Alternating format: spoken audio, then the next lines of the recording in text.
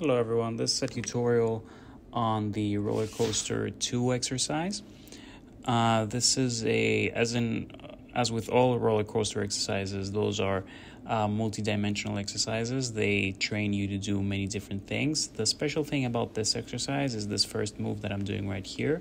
You have to move your right instrument on top of the solid structure on the right so that you're prepared to grasp your ring on the top and do this little motion that I'm going to do right here with my right hand.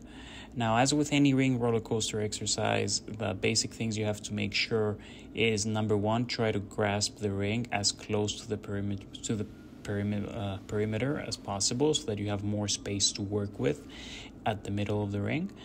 And number two, try to grasp the ring as much as possible parallel to your instrument, to like the final articulating part of your instrument. Those little graspers at the very edge of your instrument, at the very end of your instrument, try to grasp the ring parallel to those, because then your movements are going to correspond exactly to the movements of the ring.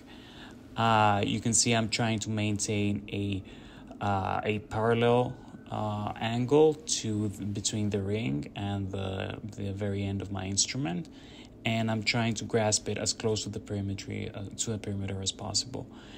And you can see here I move my instrument at the top of the structure on the right, and which is like a movement that's specific to this particular exercise.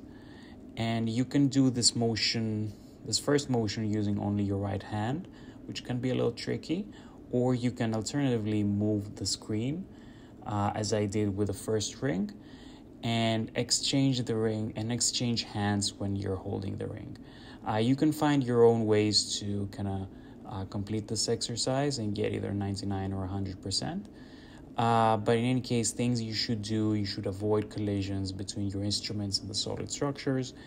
Number one. Number two, grasp the ring as close to the perimeter as possible. And number three, try to be parallel between the edge of your instrument and the ring. That's all there is. Thank you.